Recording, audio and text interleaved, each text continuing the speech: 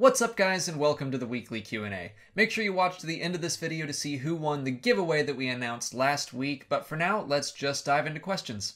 Our first question comes from Josh Thompson Productions, who asks who we want the villain to be in the Obi-Wan movie. I really like the idea of a couple of Inquisitors. I mean, so far we've seen the Grand Inquisitor, the 6th, 8th, and 5th brothers, and the 7th sisters, so we know there are more Inquisitors out there. I would like to see them in a film. I think that would be really cool.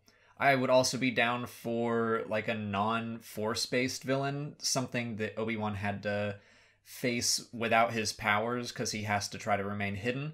I know that the Collider guys talked about having Darth Vader be the villain, and they seem to think that's a no-brainer. I'm not opposed to that. I think that could be cool, but I don't want the standalone movies to kind of rely on Vader as a crutch. Yeah, I agree. I would like to see the Inquisitors. Also, just him fighting his own demons. You just want, like, an internal villain? Yeah, he's gone through a lot. Yeah. It'll just be a straight drama. It's just him sitting in his hut for 2 hours, fighting his own battles. Yeah. Matt W. wants to know if writers should be allowed to tell stories as they see fit, or should they be completely beholden to what came before? So you are referring to, there's a passage in Empire's End where there's a bunch of kids and one of them is described as being tall and blonde. People thought that could be Phasma, but now Delilah Dawson is writing the Phasma book, and the first excerpt that was released makes it pretty clear that she's telling a completely different version of events. And, well, first let me say that today's Saturday, the day that this video is coming out. We're recording it Wednesday. The book is out now. I haven't been able to read it yet, and I'm sure I'm just going nuts about that, but I promise videos will be coming out about it early next week. Anyway, that passage, it's vague enough that it doesn't have to be Phasma, and I think it's very possible that maybe Chuck Wendig was opening that up as a possibility, but yeah, Delilah Dawson is telling her own story. Lucasfilm, I'm guessing, approached her and said, "We want you to write Phasma's origin story," and no, she doesn't have to stick to whatever Chuck Wendig wrote. She can if she want to, and who knows, maybe somehow that does still weave in. I don't know yet, but I think that, yeah, storytellers should be able to tell the stories that they want and not have to take every little possible reference and include it in their own stories. Star Wars Ramblings asks what we would get from Force Friday if we could only get one thing. So we can talk about this now. This past Tuesday, we were actually invited out to an event by Propel. They just released some new Star Wars drones, and I think they're not paying me to say this. I think that they were super cool, and I want some. Even though when they let me fly them, I crashed it. I think I got it caught in a net, and I almost hit a TV.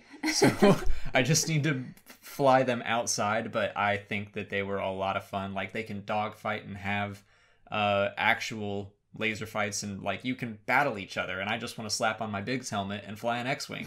That's all I want to do. Yeah, and it works through this app, so you can play with your friends and sync up your drones so that they have these sensors, and you shoot at each other and it'll show up on your app, and there's like training modes where you learn how to fly certain ways and you get promoted whether or not you're a rebel or Imperial. This sounds like an ad read. I promise it's not. I'm just trying to remember all of the stuff that they threw at us. It was a lot of information, but the drones were super cool, and yeah. Yeah, I want one of those. Bede Mullen wants to know how far Darth Vader can force choke. I think theoretically he could have force choked anyone in the galaxy. I don't really think there are limits to a force choke. I mean, he strangled Admiral Ozzel from across a Star Destroyer, a Super Star Destroyer, which, I mean, that could have been kilometers in distance. They weren't in the same room. We've seen Darth Sidious force choke Dooku from different planets. Now, there's a lot that goes into it. Like, there's visualization, which is why he has to do this. Like, he doesn't have to do this. It's just something that helps him choke. And I'm assuming actually seeing at least a hologram of the person helps them visualize everything. But none of that's absolutely necessary. So I don't think Darth Vader could just force choke anyone at will in the galaxy. But theoretically, I don't think there are limits, and given enough time and training, he probably could have. Jonathan Clermont asks what our favorite Stormtrooper variant is. I feel like it's the obvious answer, but I like the Death Trooper. I'm a sucker for black armor. I really dig the whole garbled voice box thing. I think the Death Trooper is super cool. It's cool that it's also kind of ambiguous as to, are they human? Yeah. Are they half cyborg? Yeah. We don't really know. We don't know what goes into their training. It's possible that, my Are the Death Troopers Zombies video, that's one of my top videos of all time. And I don't mean like zombies, like brains zombies, but more just like they are programmed to follow orders and nothing else. Like, I think that's really intriguing. I like all the First Order Stormtroopers. I kind of hope that we get to learn more about their upbringing, their training, especially if we get like a Finn story, like a growing up story about how Finn was trained, because they are better marksmen. They're just trained from children, and they're more loyal, and they, at least we're told they're better marksmen. Well, I don't know that they've actually shown that, but yeah, I agree. Like, their training is supposed to be more hardcore. Maybe Phasma will go into that. Yeah, they're supposed to be better fighters. Now show us The Last Jedi. That's it for patron questions. If you're a patron and you didn't see your question answered here, just head over to Patreon where I left you a written response. If you're not a patron, you can learn more by following the link in the description. Just $1 a month will get you access to extra Star Wars Explained goodies like monthly giveaways and audio commentaries for the films, and the combined donations really go a long way in supporting the channel. On to YouTube questions. Star Wars Legacy asks if we think Episode 9 will end light or dark. You know what? I'm going to lean into the whole Luke is going to end the Jedi and then take a more balanced approach to the Force. I'm going to say that, yeah, if Revenge of the Sith ended dark and the original trilogy, Return of the Jedi, ended on a happier note, I'm going to say that the sequel trilogy will end in a gray area. It'll be bittersweet. There will be happy and sad elements.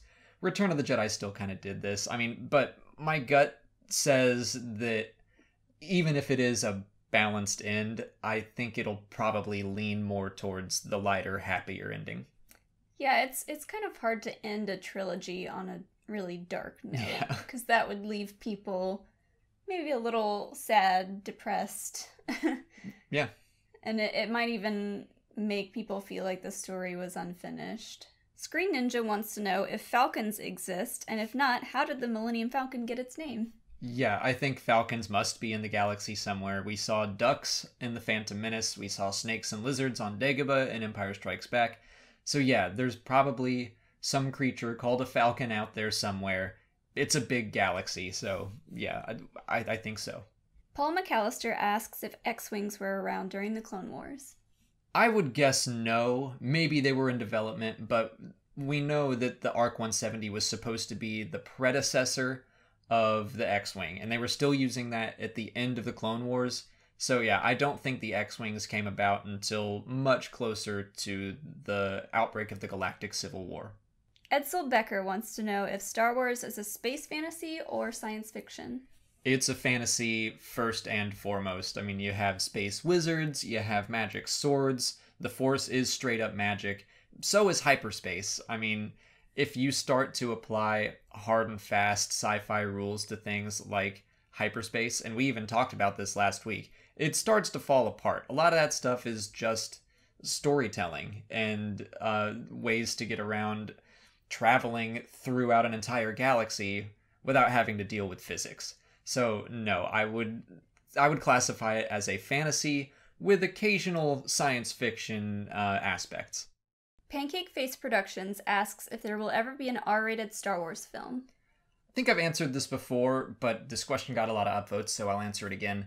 I really doubt it. Star Wars is a family franchise, and I kind of think it always will be. So I think we're going to be living in the PG-13 area, but I don't want to say it'll never happen. Like, maybe in 20 years, they'll get experimental and try out something a little more violent. I mean, I would totally be down to see something like that. I think the Darth Bane trilogy, I think that could be told in an R-rated setting. So it's not something I'm opposed to. I just wouldn't hold my breath for it.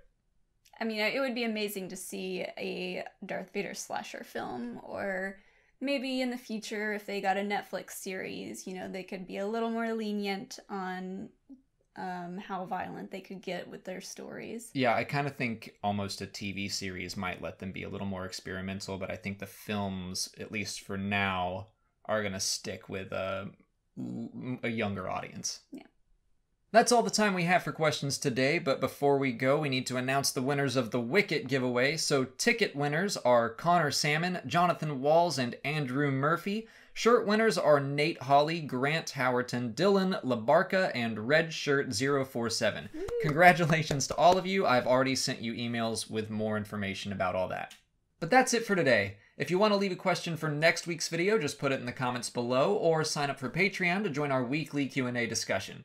If you haven't already, please like this video, subscribe to the channel, and follow us on Twitter, Instagram, and Facebook. As always, thanks for watching, and may the Force be with you. Pancake Face Productions asks if there will be... Pancake Face Productions asks if there will ever be an R-rated Star Wars... Welcome to my life.